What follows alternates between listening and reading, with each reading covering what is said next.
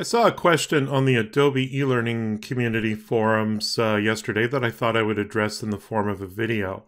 In this case here, the person in question was asking about changing the text that shows up by default as the title of your table of contents.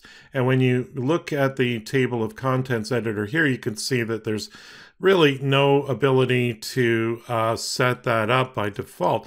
It's actually hidden within the info button here. So if you click on info and paste in whatever title that you wish to have instead of the default of table of contents, that will now appear as the new table of contents title. And you can go ahead and further do things like include the name of the designer, what their title is, and so on, and all of that will get populated down here. You even have the ability to add a logo if you wish, and you could add a company logo or organization logo, and that will now appear in the table of contents as well.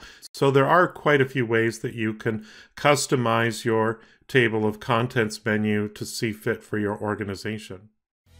If you thought this video was useful, please share it with your colleagues. If you need help with your next e-learning project, consider hiring me.